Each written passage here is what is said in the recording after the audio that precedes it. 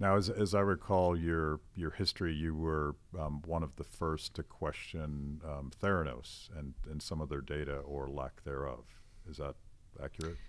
That was the case. I wrote the first paper in the Journal of the American Medical Association that questioned Theranos and their strategy and their technology.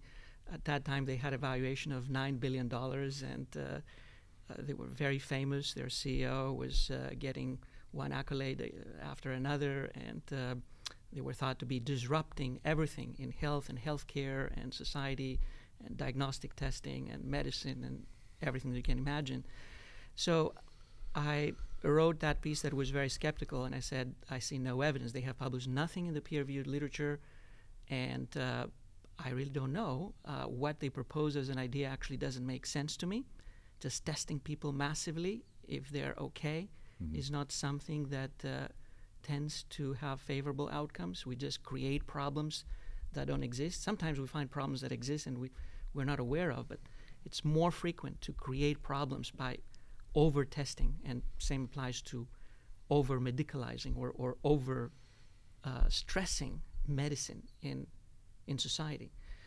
So that was a hard time for me. Yeah, and, I was going to say that's a big that's a big enemy to take on. Of course, so I got phone calls from the general counsel asking me to recant. At some point, saying that, well, why don't you recant and write another piece with our CEO, saying that I recant and now I have seen the light and everything seems splendid and perfect. And I remember that I had that conversation with Theranos in Rome.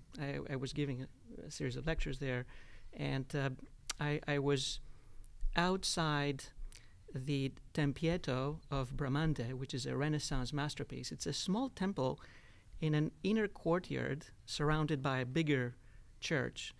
Unless you are in that courtyard, you cannot see anything.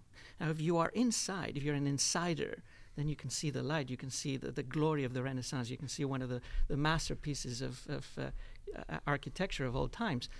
It felt a little bit like that when they were telling me that, if you become an insider, you will see the glory. But I was an outsider, and I love to be an outsider. I don't like to feel that I belong to parties or partisan clubs or preferred sections of society or business or whatever. And I try to be objective and say, well, this is what I see.